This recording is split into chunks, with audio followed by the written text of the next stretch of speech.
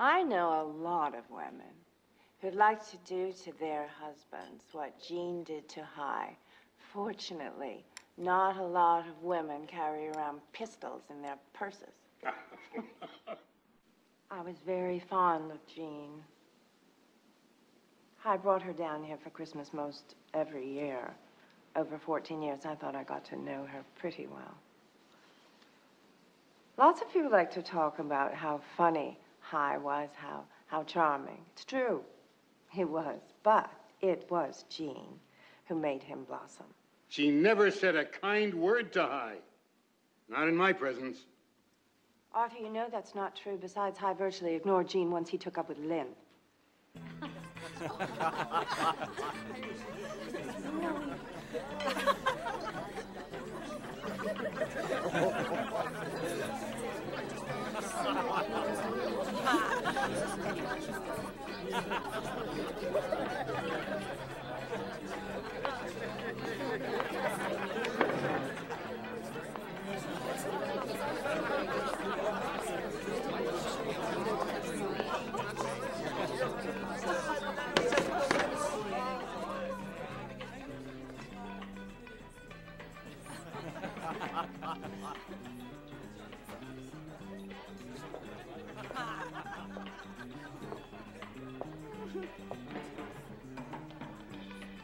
Jean, what are you doing?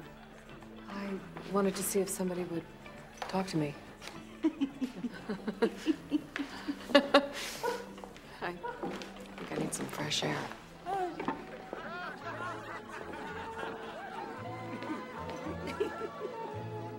Considered plastic surgery?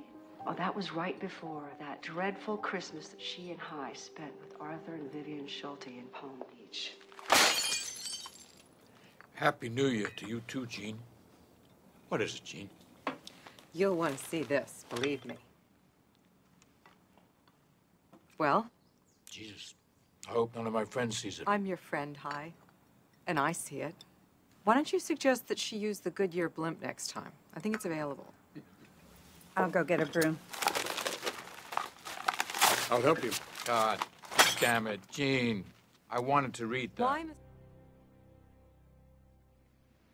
Lynn phoned us at 2 in the morning to tell us about Hi. I wonder how she found out that night so quickly. I was asleep. You really never expect one of those wee-hour phone calls informing you that your good friend's just been shot dead. When Lynn hung up, I said to Viv, well, if he's dead, why couldn't she have waited until morning?